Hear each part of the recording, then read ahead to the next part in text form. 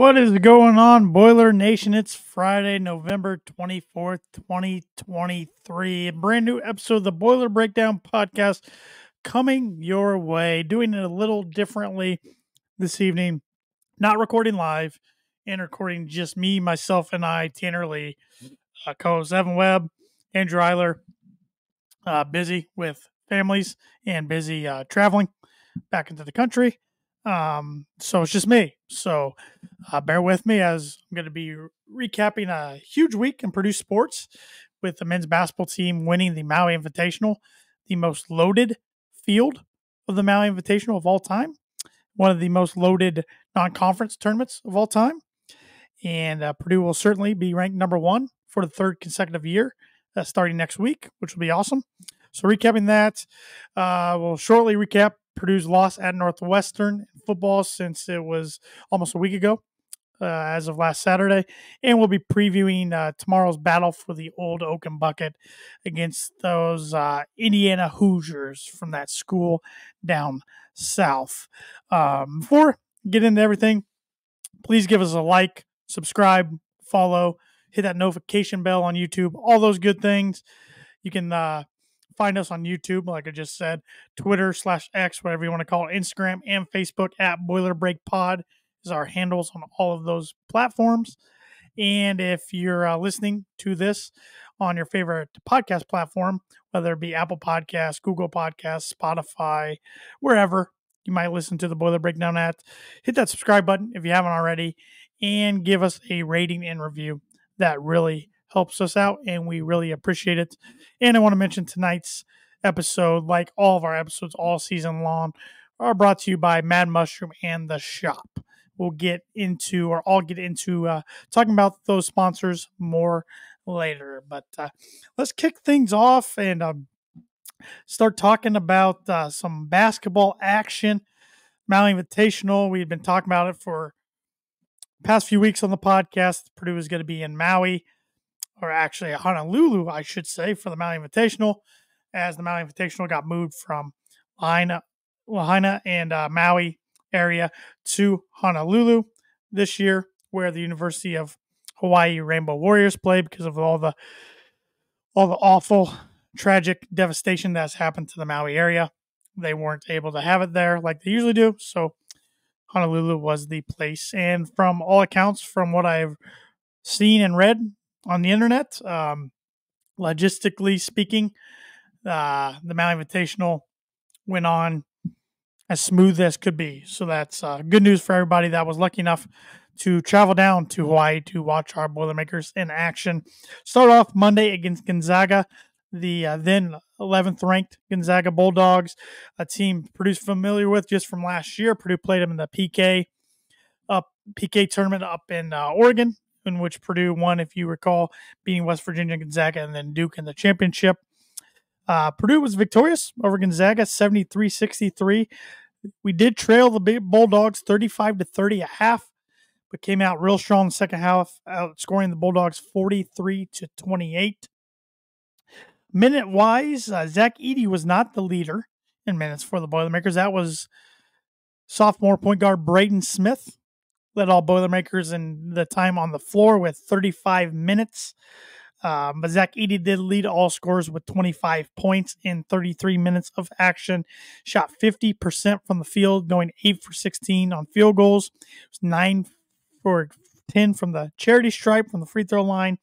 He had 5 offensive boards, 9 defensive boards for 14 rebounds. So 25 and 14, we'll take that out of the reigning defending National Player of the Year big man every single night. Braden Smith, like I mentioned, 35 minutes, I should say. He had 13 points to go with those 35 minutes. He shot 6 of 8 from the field, 0 for 1 from behind the arc, 1 for 1 from the charity stripe. He also had 4 rebounds all defensively, 6 assists, and 5 steals to go with those 13 points. Great game for Braden Smith. That's 2 years in a row. He's kind of got the better of Gonzaga, kind of dominated Gonzaga, and it sounded like, by all accounts, that Gonzaga was really giving him some trash talk from the bench, and he was giving it right back to them. And there's some rumors online, if not some facts, that Gonzaga tried to poach Braden Smith from Purdue in the offseason with a nice 6-figure NIL offer. But luckily for us Purdue fans, Braden did not bite on that, as he probably saw that Purdue had a chance to do something really special during this 2023-2024 season. Other starters in the game, Lance Jones played 26 minutes, shot 6 for 14 from the field, 1 of 6 from behind the arc. He grabbed four rebounds total, 3 on the defensive side, 1 on the offensive side. Also added 1 assist, 2 steals, 13 points overall. So he and Braden were tied for second in the most points for Purdue. Fletcher Lawyer, 24 minutes of action on Monday night, 0 for 6 from the field, 0 for 3 from behind the arc, 2 for 2 the free throw line, 1 rebound, 1 assist to boot. So 2 points overall for Fletcher Monday night. And he was kind of hearing it from Purdue fans online after that game Monday night, but I'll get into it in just a minute. But spoiler alert, he bounced back big time in a big way the next 2 games. Trey Kaufman-Renn also started at the power forward position. He had 13 minutes of action, shot 3 for 6 from the field, 0 for 2 from behind the arc, added 3 rebounds, so 6 points for him. Off the bench, Camden Heide had 11 minutes of action, 1-for-1 field goals. That was an alley-oop, if I'm not mistaken. So 2 points. He also added 2 rebounds. Caleb First, 12 minutes of action, 1 for 3 from the field. Added 5 rebounds, 4 of those on the defensive end, 2 steals, so 2 points for him. Mason Gilson, 21 minutes of action, had 4 points on 1 of 1 shooting from the field, and 1 of 1 from behind the arc, and 1 of 2 from the free throw line. He also added 2 rebounds and 3 assists. And then Miles Colvin, the freshman, came up with some big points off the bench. He had 13 minutes of action, 2 for 5 from the field, but both of those makes were from behind the arc. He was 2 for 4, also added 3 rebounds. And Ethan Morton also played 12 minutes of action, didn't attempt a field goal, and the only stat he had was 2 personal fouls. So overall, as a team, Purdue shot 46.7% from the field, only 23.5% from behind the arc, 4 for 17, and 13 for 16 from the free throw line, 81.3%.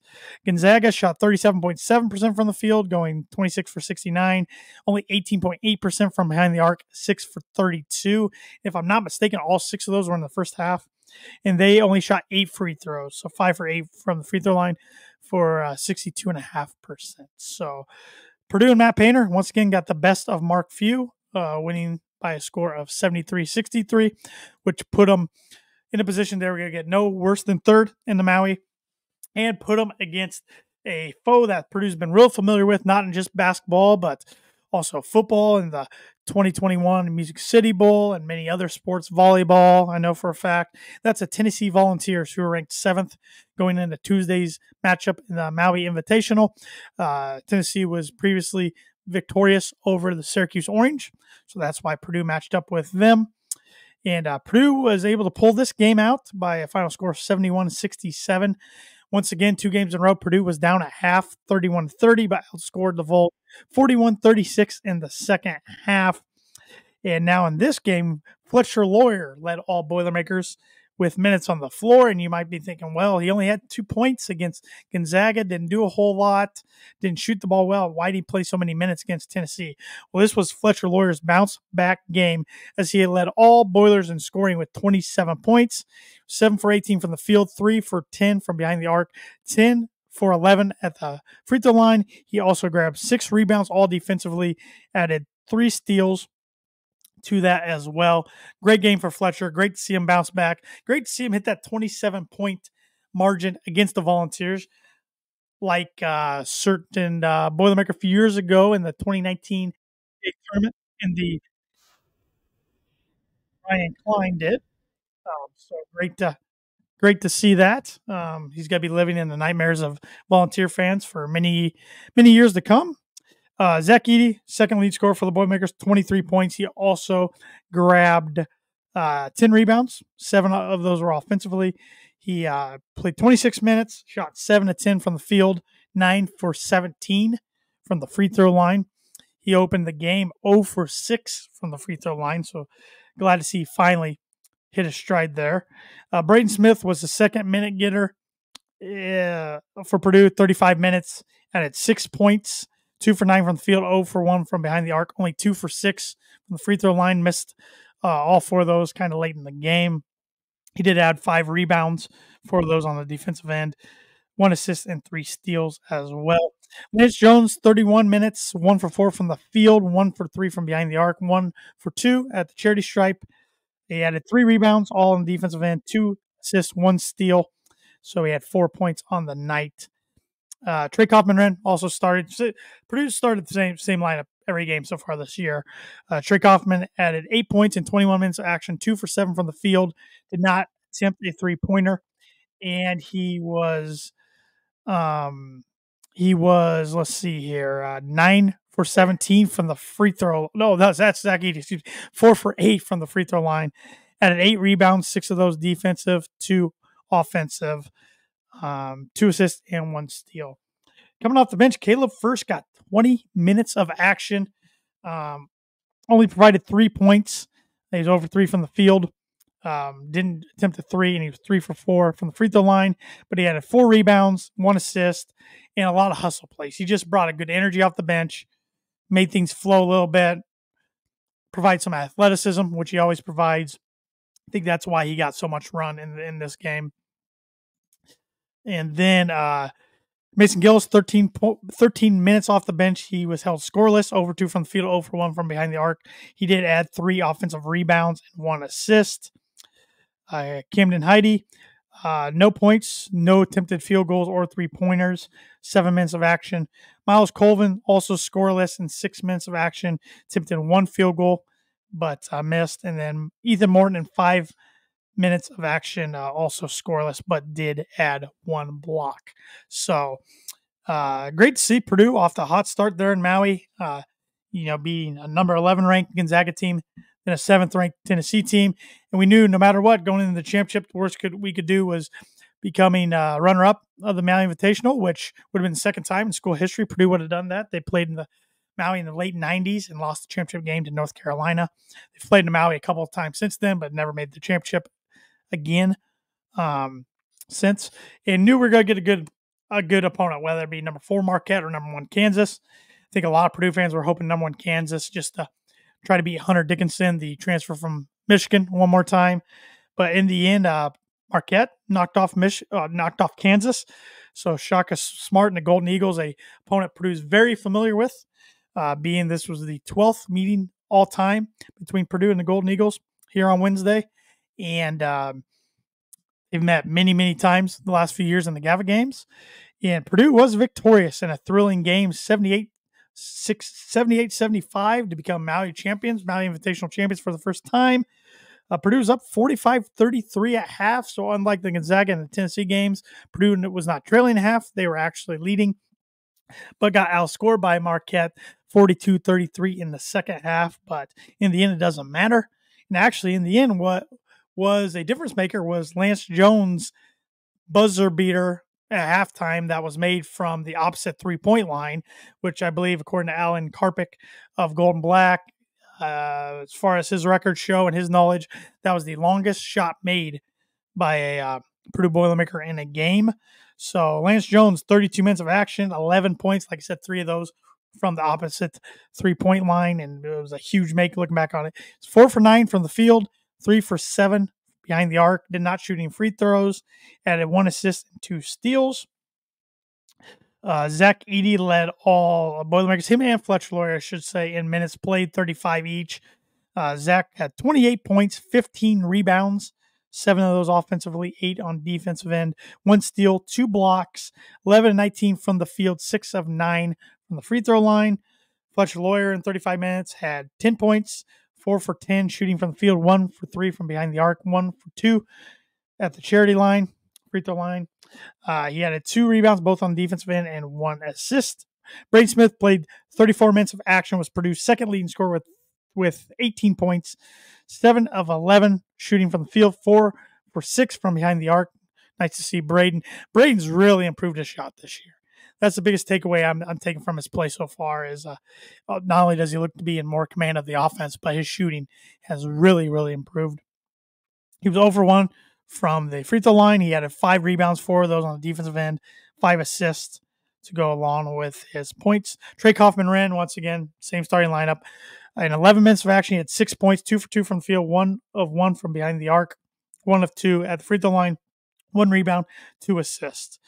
Off the bench, Mason Gillis, 24 minutes of action, 5 points, 2 of 6 from the field, 1 of 3 from behind the arc, 0 for 1 at the free throw line, 5 rebounds, though, 4 of those defensively, 2 assists. So we saw Caleb First get a lot of minutes in a Tennessee game, and Mason not so much, and kind of flip-flopped in the Marquette game. And I think that's a trend we're going to see a lot at the power forward position, whether it be Trey Kaufman-Renn, Mason Gillis, Caleb First.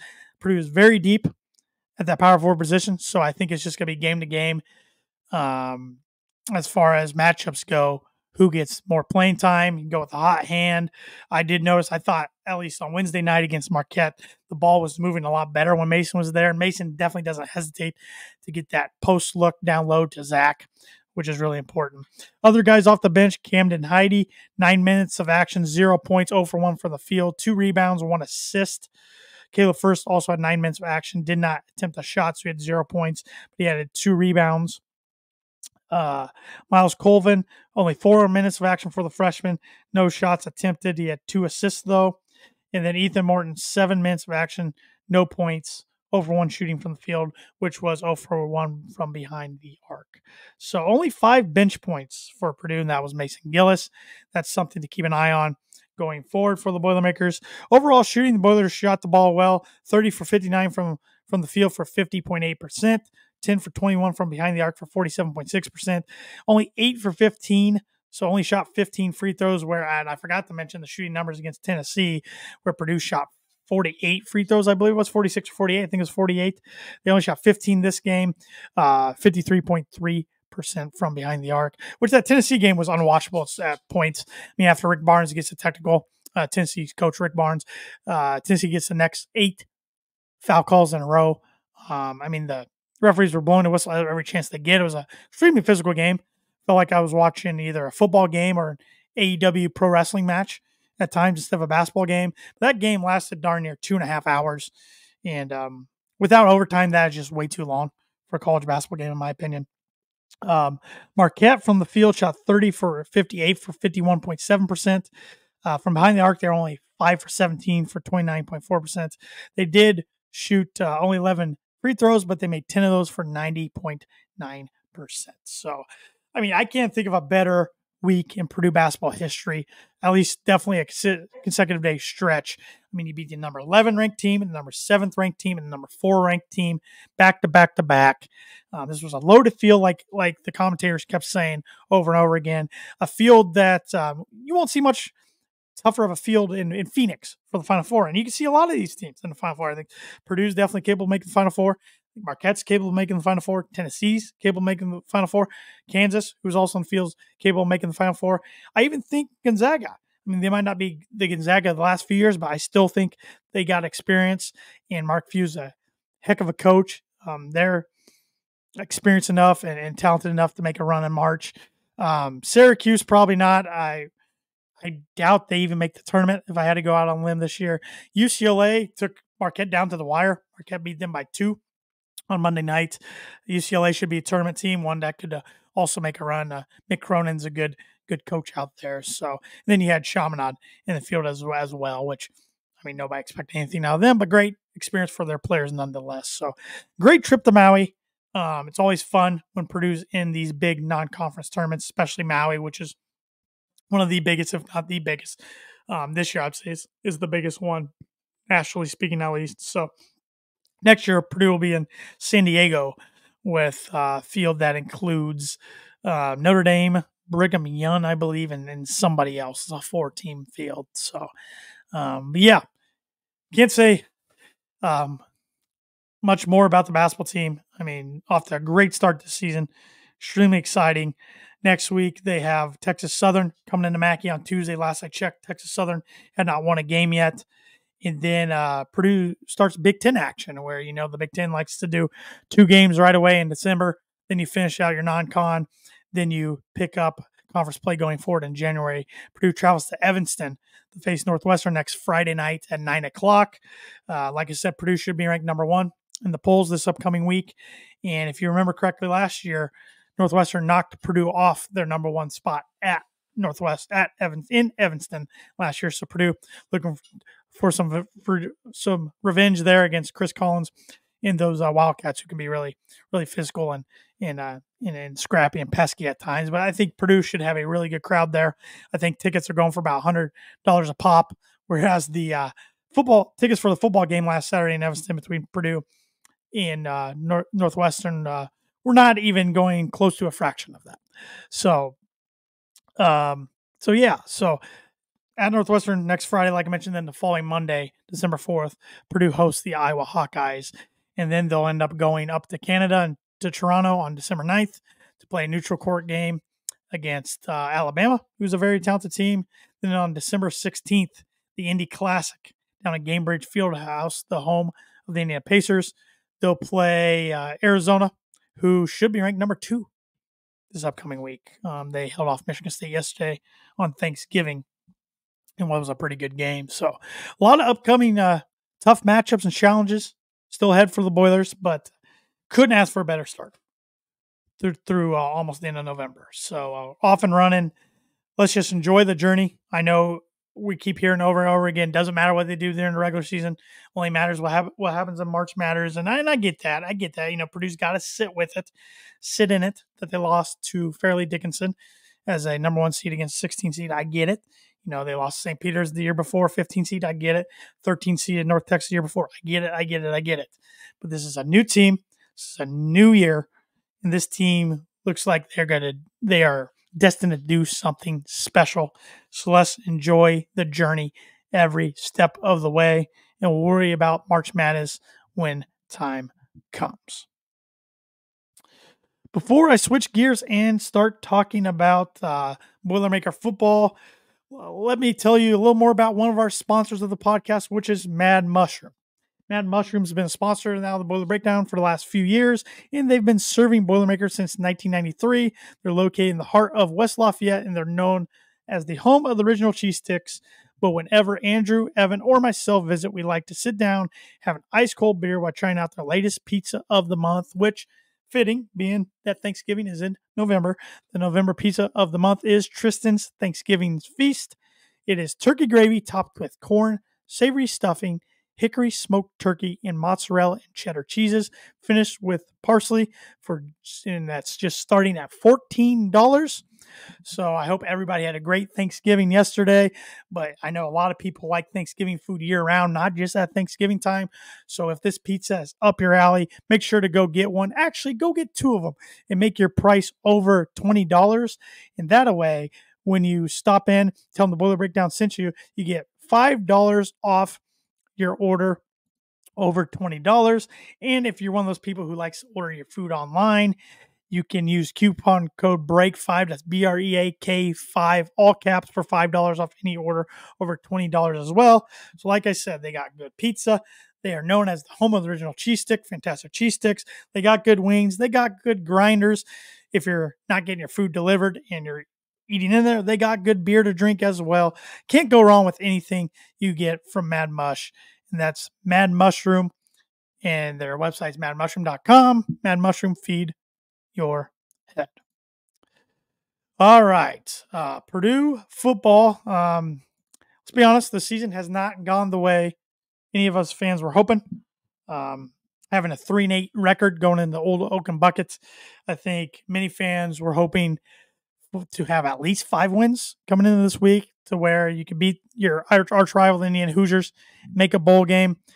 But unfortunately, Purdue was just on the short stick of some of those close games that, looking back, they could have definitely got. One of those games being this game this past weekend, last Saturday in Evanston against Northwestern, which Purdue lost by a final score of 23-15. But Purdue got some negative, unfortunate news Saturday morning before the game that quarterback Hudson Card and edge rusher Nick Scorton were both not going to be able to suit up against the Wildcats. So you're taking away your starting quarterback and arguably your best defender, either Nick Scorton or Kydron Jenkins. We knew it was going to be an uphill battle just from the get-go, because you're looking at starting Bennett Meredith and Ryan Brown, which that was announced shortly before kickoff. That everybody I think just figured that Bennett Meredith, the redshirt freshman transfer from Arizona State, would get his first collegiate start, which he did start the game, so that is true. But I think it was kind of surprising that freshman Ryan Brown was in the mix as well. And both guys saw action.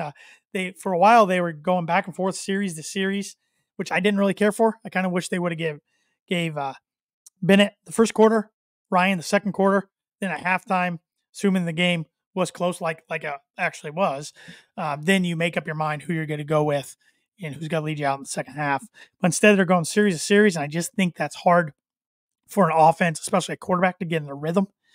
But the stat line for both guys looked like this. Excuse me. Bennett Meredith was had through 5 completions on 7 attempts for 36 yards. His long through the air was 21, and he had 4 rushing attempts for 7 yards. Ryan Brown, 12 completions on 16 attempts for 104 yards. He did throw 2 interceptions, including one which he was trying to take the Boilermakers down the final drive of the game to potentially tie the game up, taking the overtime. His longest completion of the day was 28 yards. Bennett Meredith did take 2 sacks. Ryan Brown took 1. Ryan Brown definitely was more mobile, quarterback of the two. He had 85 rush yards on 21 carries. His long rush attempt was 12 yards. Speaking of rushing attempts, back-to-back games now, the Purdue Boilermakers have ran for over 300 yards on the ground. Who would have thought that coming into this year? Just really historically, any Purdue team hadn't seen really a strong rushing attack since 2012, Danny Hope's final year with Akeem Shavers and Akeem Hunt and Raheem Mostert. And here we are, back-to-back games against Minnesota and Northwestern. Purdue has had over 300 yards on the ground. They had 54 rush attempts for 303 yards, led by Tyron Tracy Jr., 16 attempts for 160 yards and 1 touchdown. He's having a heck of a season. I really wish he would have stayed healthy against Iowa to see what he could have done after the first quarter in that game, which was a close 20-14 loss. And then he was banged up against Ohio State the next week and had to sit out, or due to getting banged up in the Iowa game, he had to sit out, I should say, which I don't think it would have really mattered, unfortunately, that day as Purdue got blown out by the Buckeyes at home. But I'm going to go on a limb and say Tyron Tracy will be playing on Sundays next year. I think a lot of, from what I've read, NFL scouts have been interested in him. And I think he's good enough and had a good enough season. He's good enough on special teams. He's quick enough. He's got enough athleticism that he can be a late-round pick for somebody on day 3 of the NFL draft. So hopefully my Denver Broncos. We need more Purdue Boilermakers. Devin Mockabee, crazy legs, added 54 yards on 12 attempts. He also had 1 touchdown. His long run of the day was 14 yards. And I should mention Tyron Tracy Jr.'s longest run of the day was 62 yards. So, like I said, 303 yards for Purdue on the ground on 54 carries for 2 touchdowns. Receiving, Devin Mockabee was the leading receiver yardage-wise with 44 receiving yards on 3 receptions. The longest reception for him was 25 yards. Then Tyron Tracy Jr. was second with 38 receiving yards on 4 receptions. 28 yards was his longest reception, so he had the longest reception of the day for the Boilermakers. TJ Sheffield, 1 reception for 21 yards, and it was just announced this week, or he announced, I should say, on his social media that I'm not sure if he's going to be playing the bucket game tomorrow or not, because he is putting his name in the transfer portal. He's got 1 year left as a graduate transfer, and he's put his name in the portal to finish his collegiate career somewhere outside of West Lafayette, Indiana. So bummed to see that, but hopefully TJ lands somewhere where he can possibly be the number 1 guy, if not the number 2 guy, because I think he's starting to kind of fall down the depth chart for Purdue as the years went on. Garrett Miller, 17 receiving yards on 4 receptions. Deion Burks, 13 yards on 4 receptions. Armand Branch, 7 yards on 1 reception. And Jaden Dixon-Veal played but did not have any receptions. Defensively, stop me if you've heard this before. True freshman sensation Dylan Thieneman was the leading tackler with 10 tackles. He had 6 solo and 4 assisted tackles. He also had Purdue's lone interception on the day. Yanni Karlaftis, 6 total tackles, Sanusi Kane, 6 tackles. Kadrian Jenkins, 4 tackles. Kodore Sindor, 4 tackles. Zion Septo, who was just a wide receiver to start this year, 3 tackles, excuse me. Cam Allen, 2 tackles. Tony Stevens, 2 tackles. Derek Rogers Jr., 2 tackles. So Yanni Karlaftis had 1 sack. Kydron Jenkins, half sack. Sindor, 2 sacks. And Armande, I believe that's how you pronounce his name. He had 1.5 sacks as well. Jack Ansel punting, 3 punts for 130 yards. His long was 56, averaged 43.3 yards per punt. Return-wise, Purdue had 1 punt return, TJ Sheffield, for no yards. Kickoffs, Tyron Tracy had 4 kickoff returns for 78 yards, with a long being 23 yards. Ben Freehill, 0 for 1 on field goals, missed a 44-yarder. He did kick off 3 times for the Boilermakers. Boilermakers, did not attempt any other field goals in the game because they went for it every time they were in field goal range, and didn't go so well for the offense that is coordinated by Graham Harrell. I just don't understand why Purdue, who is lacked in the power run game, keeps trying to run out of shotgun. 3rd and short, 4th and short. It's just not working very well. Looking at the numbers here, let's see here. 3rd down conversions, Purdue was 6 of 16. And on 4th down conversions, they were 2 of 5. Red zone scoring chances, they had 4 of them, only converted 2. So that's not going to win you a lot of ball games, especially close ball games. Whereas Northwestern was 5 for 15 on 3rd downs. They didn't have any 4th down attempts to convert, but they were 2 for 3 in the red zone. So and they were 1 for 2 of field goals, and like I said, Purdue was 0 for 1 in field goals. Northwestern had 2 interceptions. Like I said, Purdue had 1. Total offense, Purdue outgained Northwestern 443 yards to 329. Purdue ran 77 plays compared to Northwestern's 59. Purdue even averaged more yards per play than Northwestern, 5.8 yards compared to Northwestern's 5.6 yards. Purdue did fumble it 4 times and lost 2 of them. Northwestern fumbled once, but recovered their own fumble. Penalties, Purdue had 5 penalties for 40 yards. Northwestern had 4 for 30 yards. Northwestern threw for 230 yards through the air compared to Purdue's 140. That is net yardage. But rushing, Purdue 303 to Northwestern's 99. Purdue had 21 first downs compared to Northwestern's 12. 16 of those 21 first downs came on the ground. Northwestern also 8 of their 12 first downs came in the air. So, overall, just a frustrating game for the Boilermakers. A game they should have had. Game I thought they outplayed their opponent, and that's not the first time. I think we can say that this year where Purdue outplayed their opponent but came up on the losing end. So it is what it is. Northwestern and David Brong, who is now their full-time coach, he got the interim tag pulled off of him last week. They are going bowling. That was their 6th win, giving them a record of 6-5 going into their rivalry game with Illinois tomorrow. And the Boilers are 3-8. So the best they can do this year is 4-8, no bowl whatsoever. The door was pretty much shut anyways without getting 6 wins, but there was still a slimmer hope they could go 5-7 and make a bowl if not enough teams were eligible with 6-6 records. But that door has slammed shut. The Big Ten's gonna have plenty of teams at 5-7, if not 6-6 records. So the best Purdue can do is beat Indiana tomorrow, be 4-8, and have the Old Oaken Bucket at least to keep in their trophy case along with Purdue Cannon. The Shillelagh has been in Notre Dame's possession since 2021, which Purdue will host Notre Dame next year, and hopefully they can get that trophy back. It'd be the first time they beat the Fighting Irish since 2007 if they do so. But looking forward to tomorrow's matchup against the Indiana Hoosiers, who are also 3-8. So we're going to see 2 teams with a combined record of 6-16 tomorrow going head-to-head. But all-time Purdue leads the series, 76 wins to 42 losses and 6 ties. All-time at Ross-A, Purdue leads with 39 wins, 23 losses, and 4 ties. Purdue's on a 2-game win streak in this rivalry.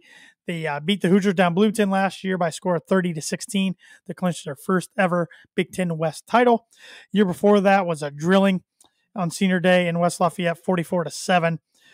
Before that, 2020 was not played due to the COVID season, the pandemic.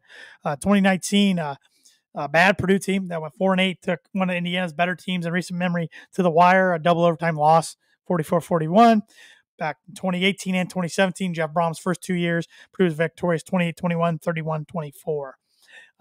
So the last time these two programs faced where neither one could make a bowl or would be playing in a bowl, you got to go back to 2014 in Bloomington, in which the Hoosiers won a tight one, 23-16. If you recall, both Darrell Hazel's first two bucket games, 13 and 14, were on the road. It was that weird year where, with adding Rutgers and Maryland, they redid the schedules, and for whatever reason, Purdue went on the road twice. Never did get two home games back-to-back consecutively to make up for that. But you got to go back to 2014, which is interesting, because 2015, 2016, Purdue did not make a bowl, but Indiana did. 2017, both teams came in this matchup 5-6. Purdue was victorious, went to a bowl. 2018, Purdue went to a bowl. Indiana did not. 2019, Indiana went to a bowl. Purdue did not. 21 and 22, Purdue both went to a bowl both years. Indiana did not. Other years, kind of like this year, I was looking back in history. 2012, 2011, Purdue made bowls. Indiana did not. 2010, 2009, and 2008, all 3 years in a row, neither team made a bowl. 2007, both teams made a bowl. 2006, 5, 4, 3, 2, 1, and 2000, 99, 98, 97. All those years, Purdue made a bowl. Indiana did not. So it's just interesting. I mean, I just saw a lot of people on Twitter and Facebook and all over the internet saying, oh, 3-8, 3-8, how fitting. We're used to this. Not really. Not too many times if you look historically. I mean, very rarely are both teams really good coming into the matchup, but usually at least one team's had a pretty decent season. But not the case right now, unfortunately. But still looking forward to the game tomorrow. West Lafayette. It's always fun to go down to West Lafayette for the final time. Bucket game's fun. I don't anticipate too many Hoosier fans being in attendance, maybe a couple thousand, but not as many as came, for instance, in 2019 when Indiana was pretty good and Purdue wasn't. But looking at some team statistics for the year, I got to think Purdue's going to be able to score on Indiana, particularly if Hudson Card is available, which by all accounts, he and Nick Scorton will be green light, ready to go for tomorrow's game. This Indiana team's interesting. First half of the year, their defense was pretty solid. Their offense was not. And for whatever reason, the last few weeks, it looks like it's flipped as they've been able to put up points on their opponents, but haven't been able to stop a nosebleed. They averaged 21.4 points per game to produce 22.9 points per game. Purdue has 252 points on the season. Indiana, 235. Total touchdowns, Purdue has 34. Indiana, 29.